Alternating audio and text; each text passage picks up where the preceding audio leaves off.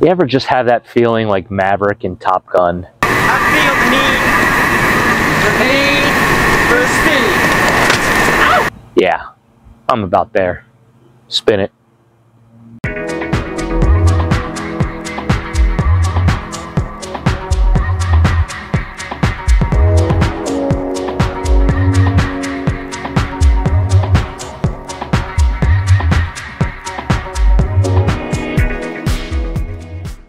Hey everybody, before we get started, I'm here at beautiful Lake Tansey in Crossville, Tennessee. Need you to do me a favor real quick, see if you can help me out. There's a link below to my fundraising page for the Power 4 Hour.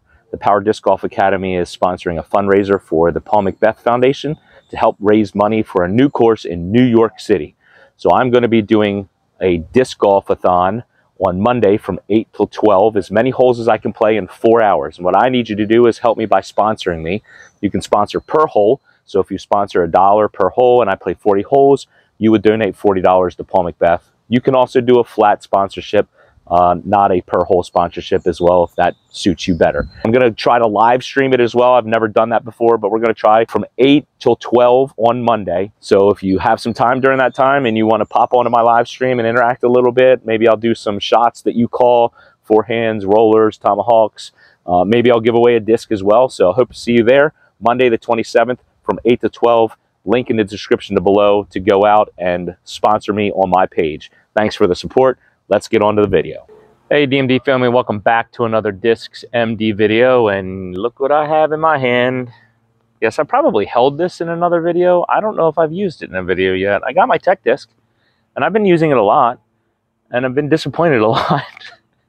But I'm gonna start doing a series of videos here, testing some things out with speed and nose angle and launch angle and spin, testing different things out in the form. So I figured I'd start with this one. My buddy Kevin over at Putting Confidently put out a video, and I'll link it up here for you, where he tested out a hack of keeping a disc, let me show you, under his arm, right, as he threw.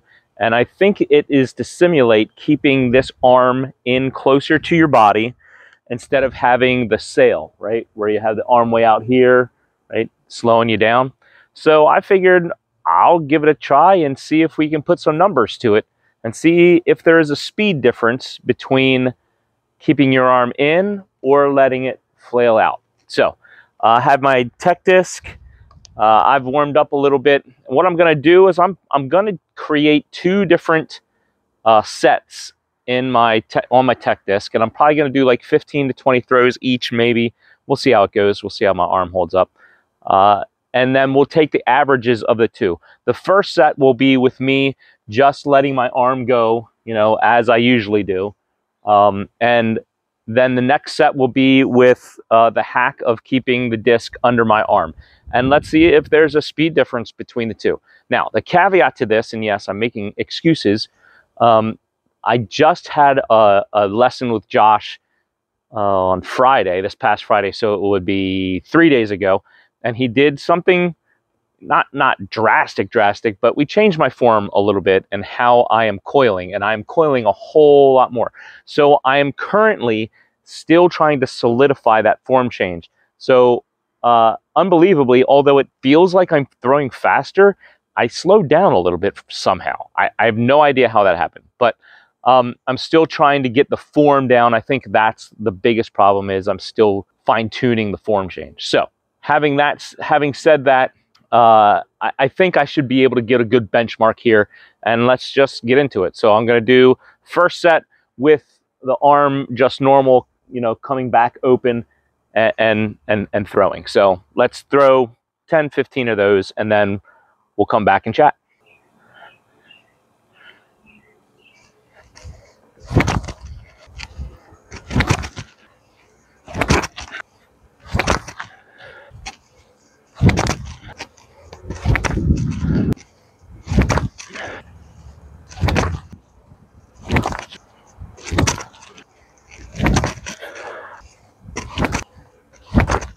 All right, so there you have it, 15 throws with the open arm, and pay no attention to the saying 15 forehand hyzer throws. I guess I didn't have it set on left-handed on my iPad. I only use this usually on my phone or my laptop, but I'm using my iPad this time. So I guess I didn't change it from right-handed to left-handed. So anyway, ignore the forehand. They weren't forehand. They were all backhand. And I can't change the title on this for some reason.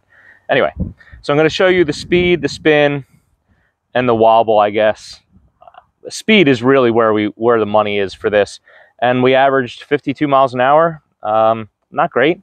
Again, going through form changes with Josh, so I expect that my speed should start increasing. But I was really trying to keep my arm open and out, like Kevin was talking about in his video, so I could really test the pinning the arm to see what kind of differences are made there. So 15 throws at the arm open test. So let's go ahead and throw 15 with the disc pinned next to my arm and see if we can increase our speed a little bit. So 52 miles an hour is the number to beat. Let's go.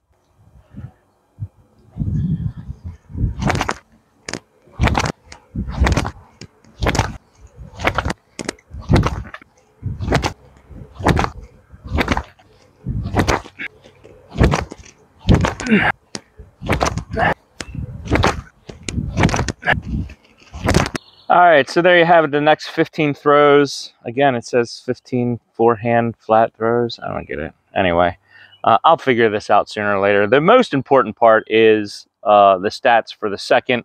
Tucked, arm tucked, is the average is 55 miles an hour, so I increased my speed 3 miles an hour.